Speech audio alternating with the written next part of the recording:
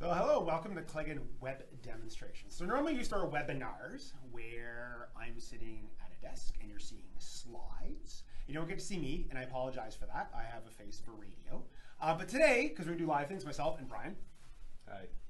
we're actually gonna do this live. So this isn't our lab. It's very similar to our lab. Our lab is closer to what you think of as your factory. So when you go into your manufacturing cells, that's what our lab cells really look like. But this is pretty similar, but we're gonna actually test or go through at least all the test steps for a real product. So today, the main thing here is actually to go through how you test a complex product for restricted materials. So if we grab our product from today, we just got this at a local retailer. We just picked this up. So this is what we're testing today. It's a coffee machine. It's actually reasonably complex. I'm gonna show bits of it. There's actually more to a coffee machine than one would think. There's actually even less in some cases and more in other cases. So we're gonna actually test this. One of the most common questions we get for restricted materials is how do you test something complicated? Most people use the test standards for single materials or liquids. They're not as fluent in test standards for complicated things, components, products. This is a full coffee maker. We're not going to sit here with a grinder. I'm not going to whip out a grinder today and just dump it in here. By the way, you might have noticed that I actually make a lot of hand motions. I'm a hand talker. A lot of you guys are used to me being on site. I'm usually in a suit. This is more me in the wild. This is sort of me in nature. But I'm actually a hand talker. And he talks very fast. And I talk very fast. So I mentioned that before. try to slow him down. We all have stretch goals. Anywho, so big thing about this, of course, being a hand talker, we're going to be very demonstrative. But do realize today is a web demonstration, but whenever we're doing a normal slides one, I'm actually making all the same hand motions. I'm going to have some pretty probably accessible ones later. I'm actually doing the same thing. So it's funny, even when they're on the slides and I'm talking probably way too quickly, I'm actually doing hand motions the entire time I'm doing normal web meetings. I can't help myself. It's like that. It's so, true. Yeah. It's true. So we're going to test this fellow today. Quite complicated. So Brian's in the lab. He's going to do a lot of the useful things. I'm going to do a lot of the talky, but he's going to actually explain a lot of what he does. We're looking very sciencey today, so it's very nice. So this is what we're testing. What we're going to use is a number of pieces of equipment. Definitely XRF, FTIR. We're going to talk about wet chemistry. We're going to talk about GCMS. We're going to talk about engineering analysis. It's going to be pretty fluid. But this is actually what we do. So this is not what we start with. Well, we start with this. You get a picture of that.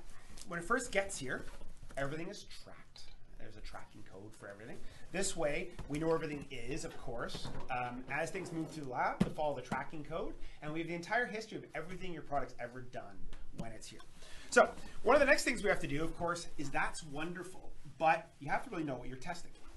So here's the product itself, and it's wonderful, but this is not what we test. We don't test this full unit. We don't grind it up or take some open shots. We try to dismantle as much as possible to single materials.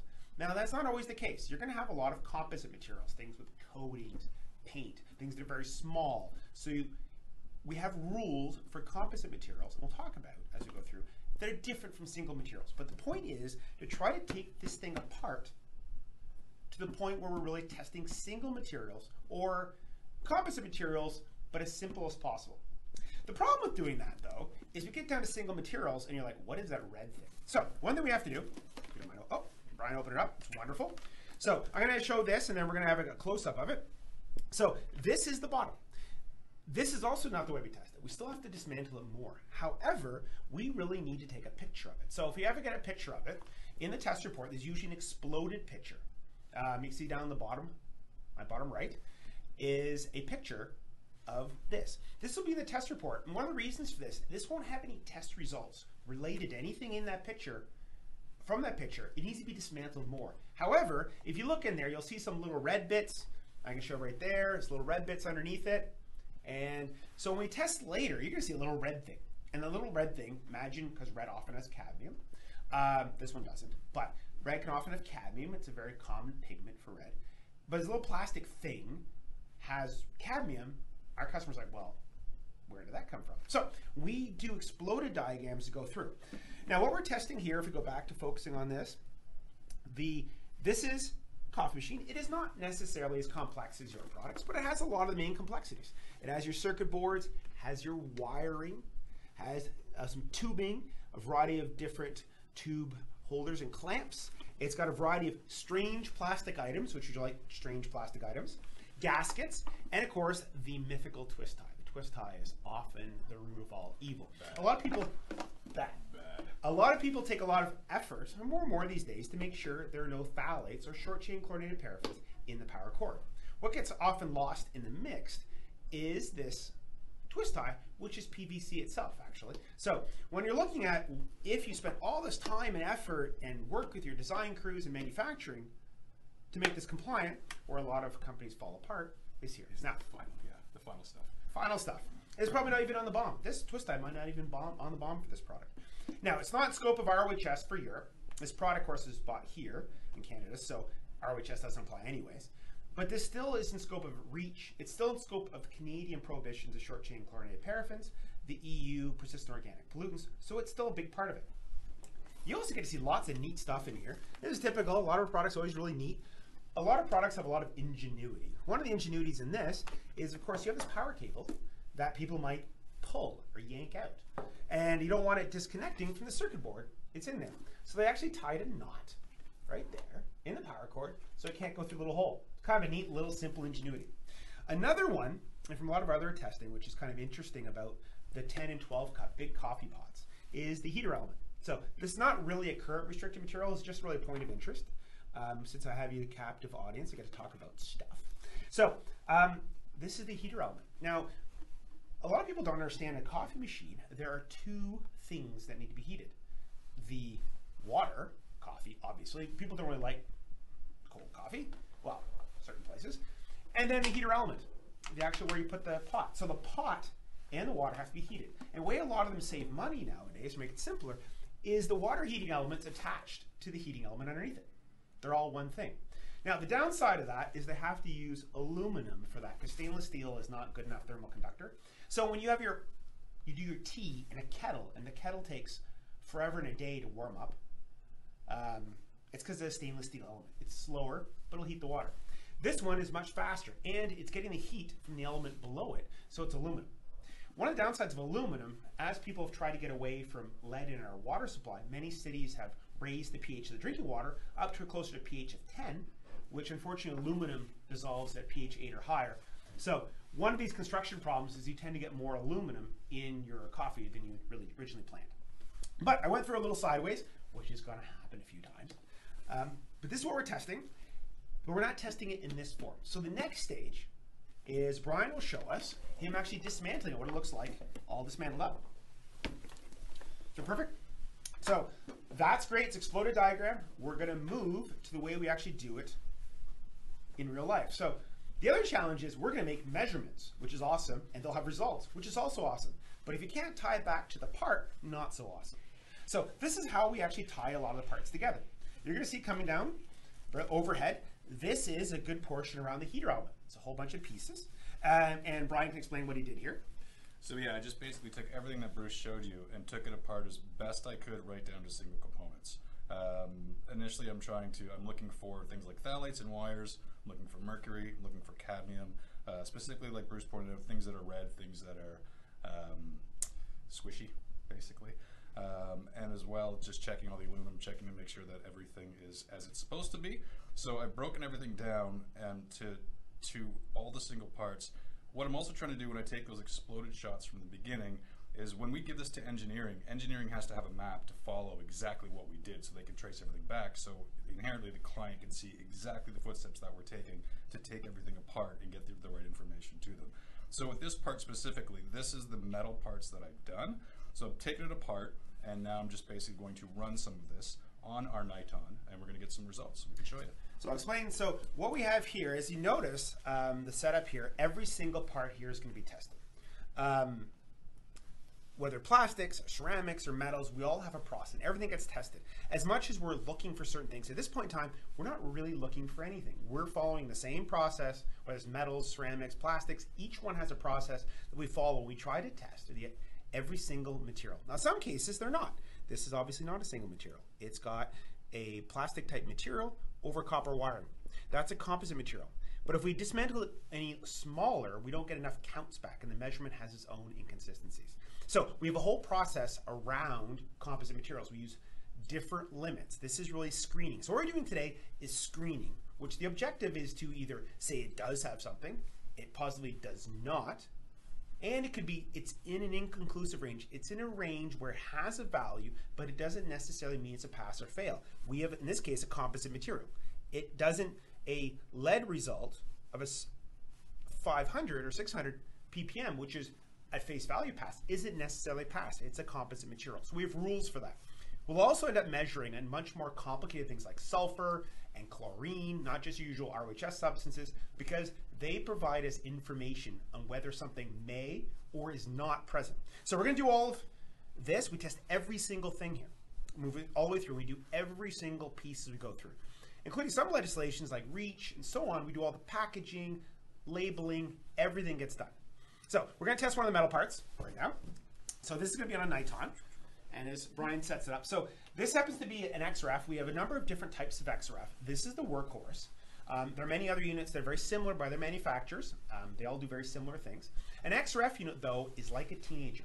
They can be really useful, but they lie to you sometimes. So we have a variety of rules and processes around their inconsistencies. At least the way they're challenging or can be inconsistent is very, very common. So we have to do a tremendous amount of validation work. There's not only a lot of validation testing, interlab testing. We also do a lot of interoperator testing. If the process is very complicated, we want, if 10 people test the same product, we want to get the same result. So we do a lot of work there. The test standards we use are decent. However, they have a lot of leeway. They could be right. They're right about 99% of the time, which for us, a 1 in 100 error is not sufficient. We test over 500 parts a day. A 1% error would be 5 errors a day. So we've upgraded through a lot of validation all the main test standards for screening. So we're down in the 0.01% error rate. So quite a bit better. So we're going to show some test results. You tested right here. Explain it. Yeah. So this is I basically took the metal clamp. It looked pretty shiny to me, so just for demonstration purposes, we put it on. From my understanding, one of the things we're looking at is chromium. So one of the things here in this, so lead looks great, cadmium's great, mercury's great.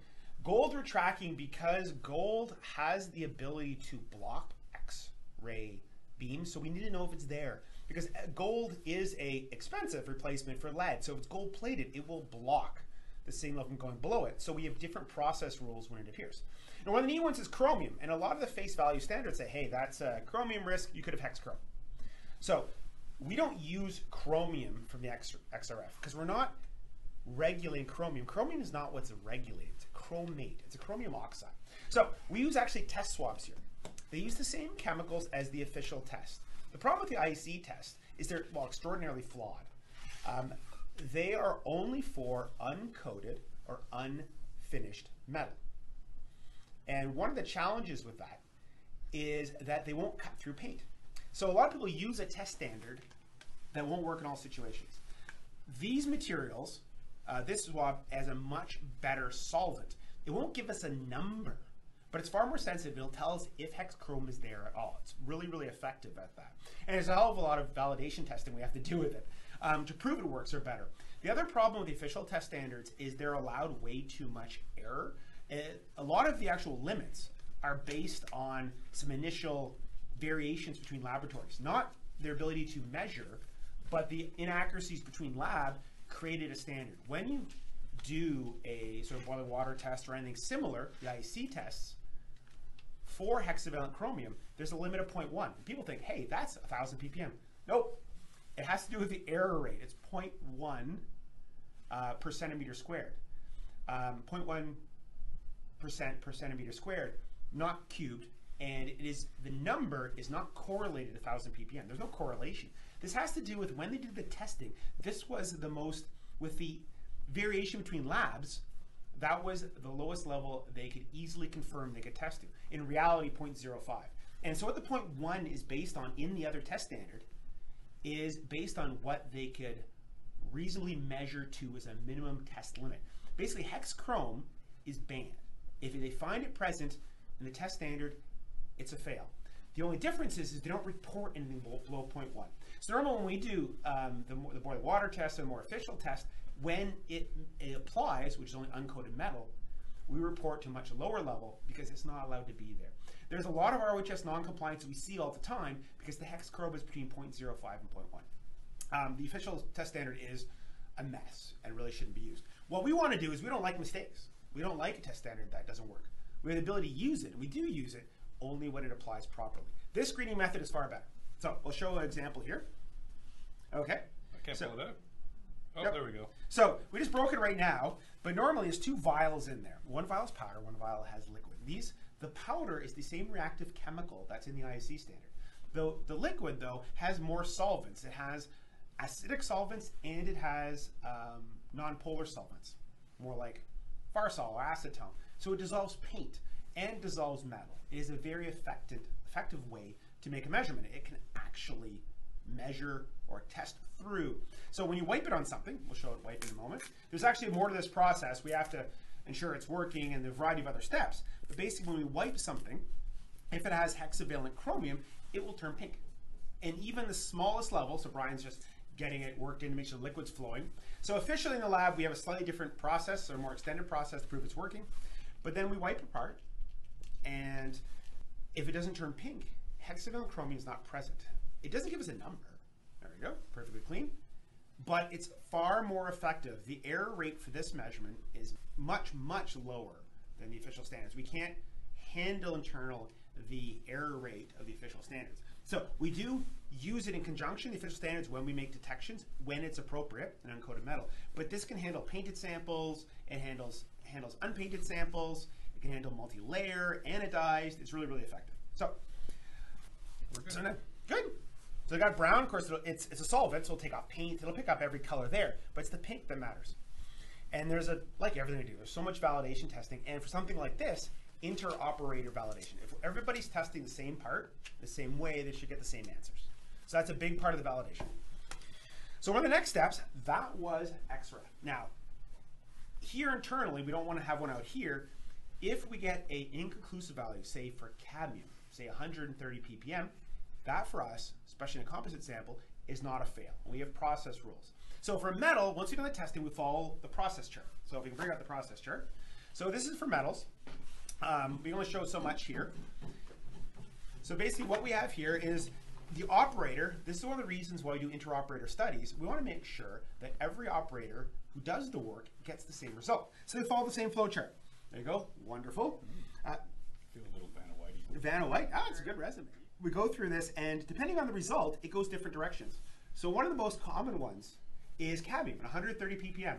At face value, that's a fail, but for us, it's not a fail yet. Even more common is 80 ppm cadmium is a pass, but it's not. It's in a range of uncertainty.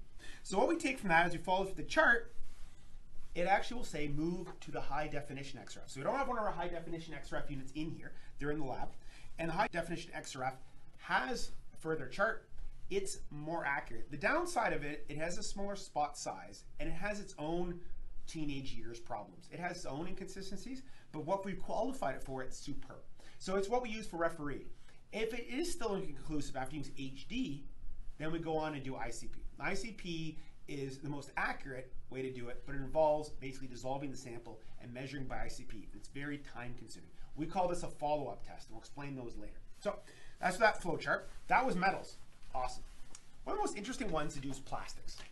Now, the plastics in here are interesting enough. We're going to test the sample right now, a plastic sample. The plastic samples are fascinating on this product. However, this product is designed really well, so even in this jurisdiction, it passes, but even in Europe, most of the parts here would pass. It's pretty well everything. So, what we're going to show is a part from a different product that could be in this, but it's not. The next measurement is not from this product, but it is not an atypical sample. So if we put the other sample under the camera, what you also notice is he's pulling out of a bag. Everything that moves to the next step, that flow chart also tells us when we bag and for what. We also identify what we're labeling for. And there's labeling.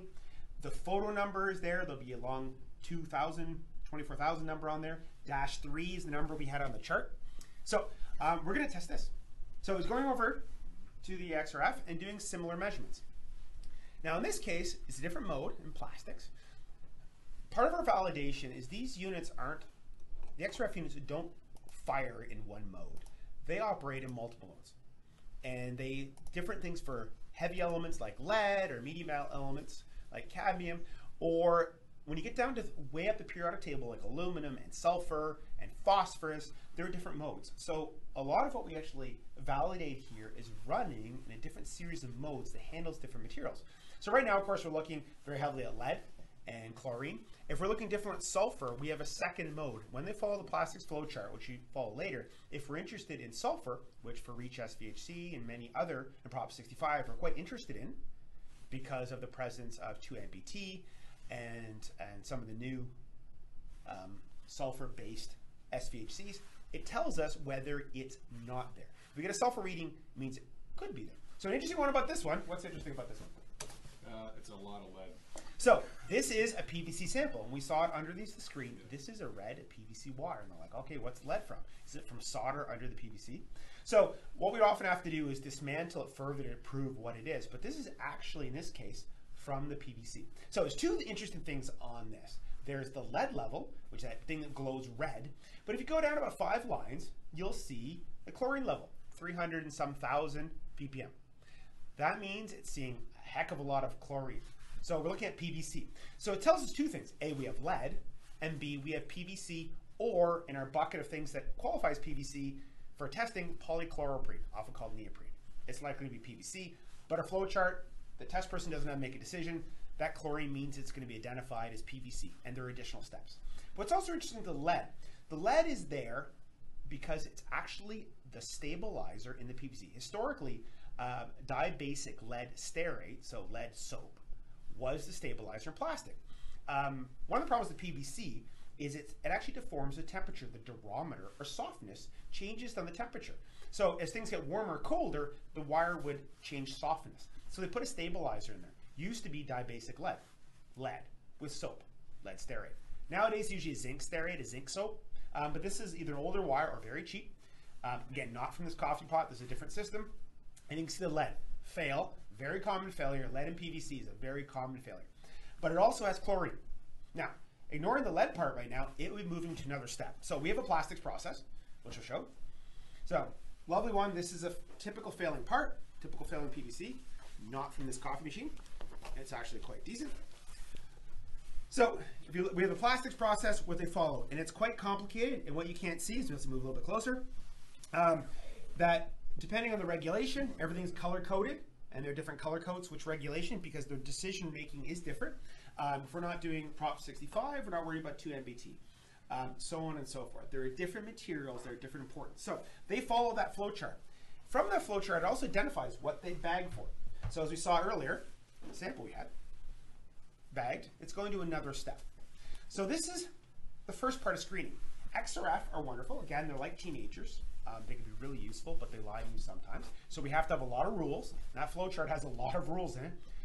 Through a lot of validation, through testing a lot of parts, we've tested hundreds and hundreds of thousands of parts. It provides us a much bigger data set to cut down on the 0.1%, 0.01% occurrences, the rare things that occur. Things like the way gold shows up as mercury, the way gold, again, can block the signal, so on and so forth. So one of the things that go that one bag, the next step for it is to actually move and test by FTIR. The XRF do elements. They do the periodic table. They don't do carbon and oxygen, but they do chlorine and lead and cadmium and all these things. So, but they don't tell us anything about the organics. They don't tell us about phthalates. So this is PVC. So it goes to another step on the FTIR. The FTIR is an infrared spectrometer, which Brian's going to use. It doesn't do elements. It doesn't tell us sulfur. It doesn't tell us lead. What it tells us is the bonds, the organic bonds and their structure. So what we're going to look at here is PVC. So we'll test a piece of PVC on the FTIR. It's non-destructive. It gets squished in there. This is one of our many FTIRs. This is one of the production units. We also have a bunch of traveler units a lot of people have seen. A lot of equipment we have here, if you have a big expensive product, we often come on site. Actually, what we're doing a lot of cases right now for Skip is we're doing evaluations with the customer like this remotely and explaining their product and what they're going to have to declare visually. It's the best of available right now when everybody's working remote. So we'll bring up the spectra. And what we've got here is the full spectrum. Now, at this point in time, people are like, oh, do you bring engineering over to interpret over the peaks? Oh, goodness, no. That's not the way production works. You need something that has numbers that's repeatable. So when we do an inter-operator study and 10 people do the same measurement, we'll get the same results. So everything has to be numbers based. So this spectrum is wonderful, but we're really looking for something in particular. Very close to where you see the mouse right now, you'll see this double peak, almost a McDonald's symbol. And that's what we're looking for. And what this is when you have phthalates, phthalates aren't necessarily bad. Polyester that you wear is a phthalate. It's a terephthalate. The ones we're interested in are orthophthalates. Orthophthalates, ortho means arms on the same side. I know it's weird. Ortho, same side. Tera is opposite sides. Like pterodactyl. Perfect. So when I do a webinar normally with slides, I'm actually doing the same hand motion. So when I'm talking about ortho, same side, Tera, opposite sides, I am literally doing the same ones. He walks around the office like that. Fair enough. So the reason that's important is the ortho side has this benzene ring sticking off its butt. And what's happening is the double bonds for the carbon that are close to the two arms are pulled one way, and the ones on the ring on the far side are pulled differently because they're much farther from the arms. So there ends up being two peaks for that. So the one peak is the one close to the arms, and the opposite side of the molecule away from the arms has a different peak. So that's why there's two bumps, and we're looking for them, and they're very specific. When you're dealing with a terephthalate, they don't have the double bumps because they're all equidistant from one of the arms. They're slightly different places, so we can tell the terephthalates apart. So when we tested that power cable I showed the knot in it from that product, it didn't have this double bump. It is terephthalates. It only had a single. It's a little hard to explain terephthalates. We're just going to talk about ortho. So the way this works, you'll see two peaks there, and we're looking for phthalates, orthophthalates, not just phthalates. We're looking for orthophthalates. And to be an orthophthalate, or more importantly, to be that this material's main plasticizer is orthophthalates, there has to be a peak at 1580 plus or minus 3 and 1600 plus or minus 3. So the number the operator records is related to those two peaks. Now, if they're not there, it doesn't mean phthalates aren't there. What it means is the orthophthalates are not the main plasticizer, and the rules change. Phthalates can still come through, orthophthalates can still come through the colorant, and they'll be at such a low level. We don't measure in this one down to 2,000 ppm. So when it's 1 or 2,000 ppm, contaminant levels, this won't pick it up. We have a process step to handle that. It'll get tested for certain phthalates. What this does mean, if it's not the primary phthalate, or the main plasticizer, if the orthophthalates are not the primary plasticizer, you won't have short-chain chlorinated paraffins and bisphenol A. They're very related at a low concentration to the main orthophthalate plasticizer.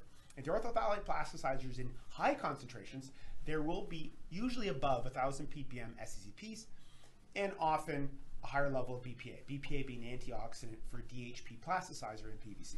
But if they're not there, phthalates can still be there at a low level, and we'll still do testing for that. We have another step, another follow-up step, but it's not required for SCCPs. We have long validation and both technical, why it's true, and then testing a very large number of parts in the wild. So control samples are wonderful, and we use them for everything. However, the most important ones for us are products in the wild, like we're testing today. Real products that have real materials and cheapness to show us what really exists. So if these peaks are here, A, it means an orthophthalate is present. It doesn't necessarily mean it's one of the ROHS ones. It might not even be the extended California Prop 65 list, but it means an orthophthalate is present. It also means there's a potential that short-chain chlorinated paraffins are present because they're the secondary plasticizer for DHP or DINP, either one. Also, bisphenol A is commonly an antioxidant for DHP and PVC. So it could also be here. So at this point in time, we're not just concerned about phthalates, we're also concerned about SCCPs and BPA. We have other processes to determine whether this is fluorinated, whether it's a fluoropolymer under PFOA, EPDM for dechlorine plus, but right now we're focusing on the simple one. So we have many processes.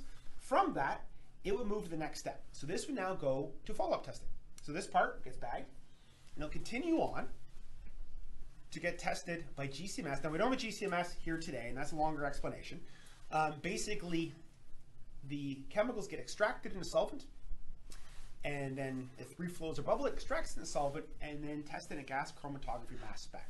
The chromatograph, as it drips on the chromatograph, tells us what species is, what chemical it is, and the mass spec, by bombarding it and breaking up to constituent pieces, tells us how much. So the next step, the GCMS, our follow-up test we do afterwards, tells us what orthophthalate is there and how much is there. So that's a follow-up test. So we've looked at a main part of our testing today. We've looked at XRF. We've looked at FTIR. This is all the screening part. And the screening is about 98% of our testing. That part would go on to another step, the one with the little PVC part we saw. We'll go to another step for phthalates, for short-chain chlorinated paraffins, for bisphenol A. But the other materials won't move forward, or they have to be for another reason moving forward. So a variety of things get tested, get screened. About 97, 98% of our problems are dealt with here. Now, when you get to reach SVHC, more complicated things, one of the next steps before follow-up, everything has to be reviewed by engineering. There are more complicated chemicals. One of the most common ones, and their flowchart handles it, is the siloxanes, which are the building blocks of silicone. So silicone rubber is normally made from siloxanes, and if you don't cure the silicone completely, you'll have above 1,000 ppm D6 siloxane. So one of the next steps after this is done and transcribed, and we also have software internally to double check. One of the important things is we just made a measurement. That's amazing. But this measurement you see here, or saw here in the double peaks, has to get to you in a useful way. So what we do is we identify and record whether those peaks exist and then communicate in a test report. But it's not useful in isolation. It has to be correlated to the part. So we'll show the board again, explain why this is all like this. So if we do the overhead of the board, there are parts here, and each part has a number. And when we take a picture of this, the photo will have a number. And what we do eventually is the photo of this one is 62601, and this is part 1, part 2, part 3, part 4, and the test data has to be correlated to that. It's not useful to say, hey, you know what, we have a failure. You have to know it was this wire. This wire is fine, by the way. But it has to be this wire or that part. So it correlates on what's on here. Now, a couple years ago, we moved to Lego. You can see this wonderful Lego sheet. Lego is very advantageous. The X and Y are very, very clear. Everything is straight. As much as we try to put things by hand, it's hard to be that straight. It's very straight. Also has the added bonus, and you can see like this little ball, which is very rolly. The Lego little prongs, little bumps hold it in place. So this gives a nice XY. It's also gray background. If you watched basketball in the last little while, which you, obviously not this week, but previously, and you watched the Brooklyn Nets, you'll notice that they have a gray arena floor like this, and everybody in colors or any colored jersey pops. It's amazing. It's amazing. It just pops right out. I went to look at it and I couldn't believe it. So it's amazing the Lego, this gray, things pop out more than it does white. So it's actually really, really useful.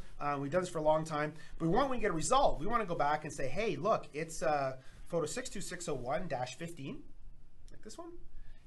And then you have results, but then we have that exploded picture we saw earlier, so you know where this little red bit came from. So the photo in front of this has a picture of the bottom, so you go, hey, that red bit is actually from the end of the heater element. So it's really helpful. And this is a lot of ways how we handle complex products. Each process, so we flip through the process charts again, every single thing we measured will go through different process steps. Everything has a rule, and there's so much validation involved over this. So whether you have a plastic sample, which has a complicated rule, or we have a metal sample, everything goes through a flowchart. But first of all, we have to dismantle it like we showed there. Then from that data, that's awesome. We have pictures, we have data, we have numbers. It's awesome. We don't have conclusions yet. We don't have answers. So what happens next is engineering reviews it.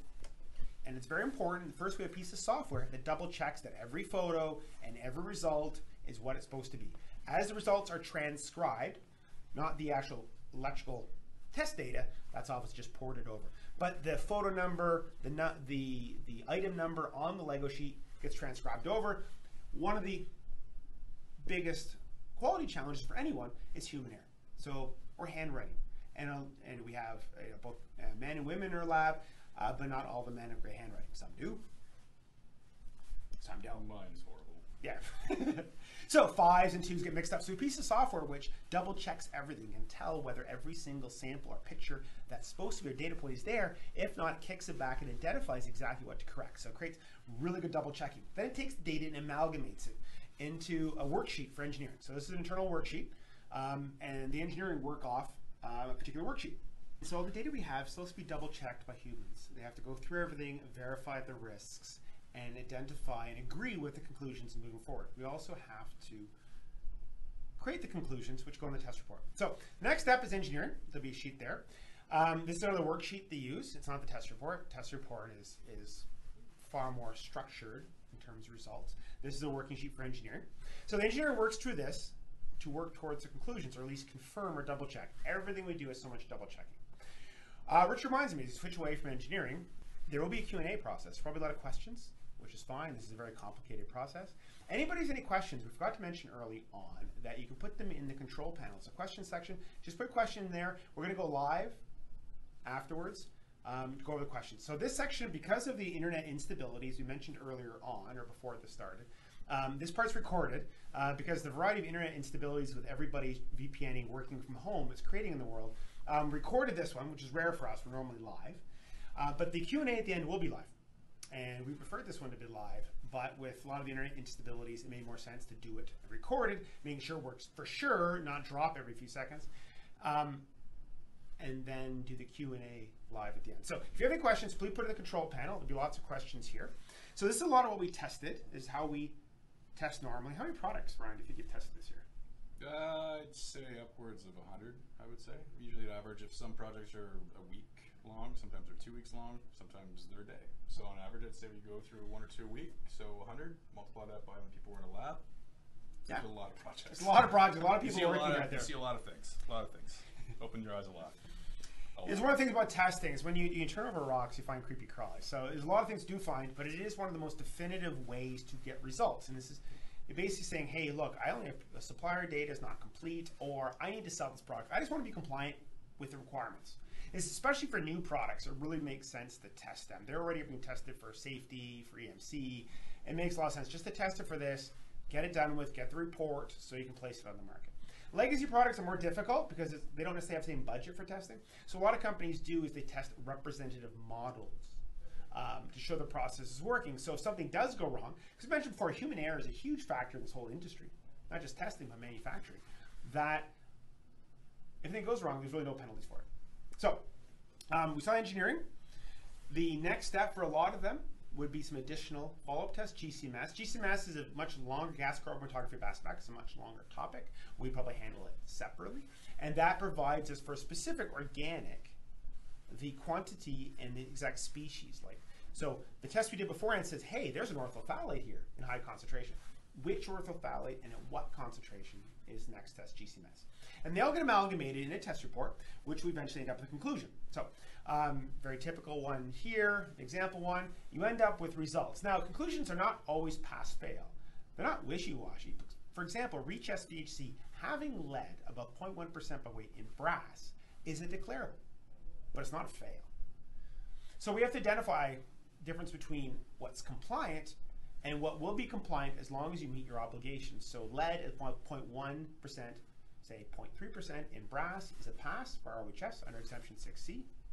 But for REACH, it's not a fail, but it's a non-compliance if you don't communicate it. And as of January 5th next year, you don't put it in the SCIP database. So provides specific conclusions, which are not always pass-fail because some of the regulations aren't pass-fail. As long as you declare, like Prop 65 or REACH SVHC properly, you're compliant. That's the big part of what we did here today.